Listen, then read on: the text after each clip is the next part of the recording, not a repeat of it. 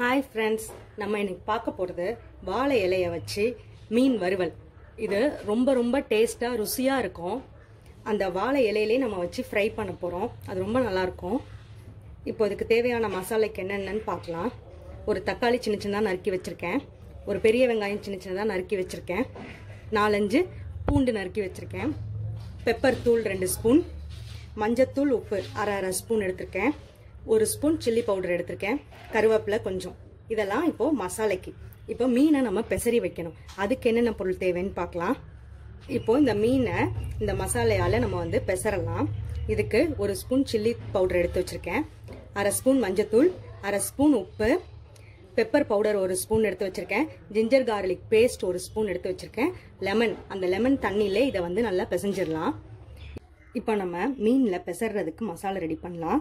இதுக்கு ginger garlic paste, pepper தூள், உப்பு, மஞ்சத்தூள், மிளகாய்த்தூள் எல்லாத்தையும் ஒன்றா போட்டுக்கலாம். இப்போ இந்த மாதிரி பிசைஞ்சிட்டோம். இதில் இன்னும் நல்லா லெமன் ஆட் பண்ணிக்கலாம். லெமன் ஆட் பண்ணால் ஈரசத்தோடு நல்லா பிசைறதுக்கு வரும். இப்போது இந்த மாதிரி பேஸ்ட் ரெடி ஆயிடுச்சு. ஒரு மீன் துண்டுகளை வச்சு அதில் நல்லா தடவி வச்சிடலாம். நல்லா எல்லா இடமும் சாடுற மாதிரி தடவி வைக்கணும். இதை 1 hour ஊற வைக்கணும். இப்போது இதை நல்லா இந்த மாதிரி அப்ளை பண்ணி வச்சிடணும். இது கேரளா ஸ்டைல் ஃபிஷ் ஃப்ரை தான். ஆனால் இந்த மசாலா நம்ம சேர்க்குறது தமிழ்நாட்டோட டேஸ்ட் இருக்கும். வாழை இலையில் ஃப்ரை பண்ணுறோம்.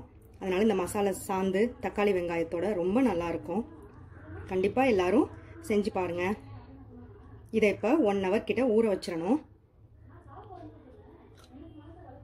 இப்போது ஒரு பேன் வச்சு கடலை எண்ணெய் ஆட் பண்ணிக்கிறோம். 2 ஸ்பூன். கடலை எண்ணெய் நல்ல டேஸ்ட் கொடுக்கும். இப்போது ஆனியன் போட்டுக்கிறோம். நல்லா வதக்கணும். தக்காளி ஆட் பண்ணலாம்.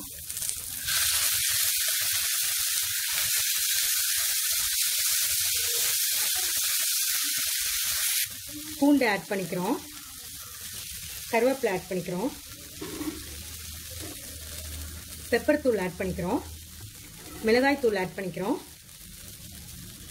மஞ்சத்தூள் உப்பு ஆட் பண்ணிக்கிறோம். நல்லா வதங்கணும். இப்போ இந்த மாதிரி நல்லா சுருண்டை வந்துருச்சு. ஆஃப் பண்ணி இதை கொஞ்ச நேரம் நல்லா ஆற வச்சிடணும். அதுக்கப்புறம் தான் வாழை இலையில் வைக்கணும். இப்போ வாழை இலையை இந்த ஷேப்பில் கட் பண்ணி வச்சு லைட்டாக தேங்காய் எண்ணெய் அப்ளை பண்ணி இந்த மாதிரி நல்லா தடவி வச்சுக்கணும். இப்போது நம்ம செஞ்ச மசாலையை எடுத்து கீழே வைக்கணும். இதையும் இந்த மாதிரி நல்லா பரப்பி விட்டு இது மேலே மீன் பீஸை வைக்க போகிறோம்.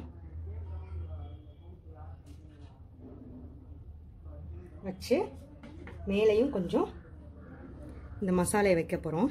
இதில் தான் இப்போ வேக போகுது. நல்ல டேஸ்ட்டாக ரொம்ப நல்லாயிருக்கும். அப்படியே அந்த மனமே ரொம்ப நமக்கு பிடிச்ச மாதிரி இருக்கும்.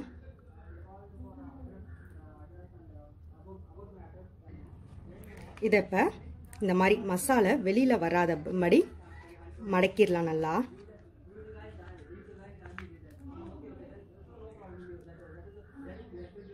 இந்த மாதிரி ஒரு குச்சியை இப்படி குத்தி வச்சிடணும். இந்த மாதிரி சுற்றிட்டு ஒரு கம்பை இப்படி குத்தி வச்சிடலாம். இதை இப்போ ஒரு டவாவில் லேசாக எண்ணெய் ஊற்றி 2 பக்கமும் நல்லா போட்டு எடுக்கலாம். இப்போது தேங்காய் எண்ணெய் ஊற்றி வச்சிட்டோம். எண்ணெய் காஞ்சிருச்சு. இதில் நம்மளுடைய வாழை இலை மீனை வைக்கலாம். இது ஒரு பக்கம் நல்லா 5 நிமிஷம் குக் ஆகணும். அதுக்கப்புறம் இதை திருப்பி போடலாம். இப்போ ஒரு பக்கம் இந்த மாதிரி நல்லா குக் ஆயிடுச்சு. அடுத்ததையும் திருப்பி விடலாம். இப்போ அந்த சைடு 5 நிமிஷம் வேகணும். நல்லா இந்த மாதிரி மீன் வாழை இலையோடு சேர்ந்து வேகுது. இப்போ ரொம்ப நல்லாயிருக்கும். இன்னும் 5 மினிட்ஸில் இது ரெடி ஆயிரும். மனம் ருசி எல்லாமே ரொம்ப நல்லாயிருக்கும். கண்டிப்பாக ட்ரை பண்ணி பாருங்கள். எப்பயும் ஒரே மாதிரி ஃபிஷ் ஃப்ரை செஞ்சு சாப்பிடுவோம். இந்த வாழை இலை ஃபிஷ் ஃப்ரை ரொம்ப நல்லாயிருக்கும். இந்த இலையோட ஃப்ளேவர் கீழே இறங்கி மீனோட சேர்ந்து ரொம்ப டேஸ்ட்டாக இருக்கும். கண்டிப்பாக எல்லோரும் செஞ்சு பாருங்கள். தேங்க்யூ. மறக்காமல் கிச்சன் ஜாய்ஸ் சேனலை சப்ஸ்கிரைப் பண்ணுங்கள்.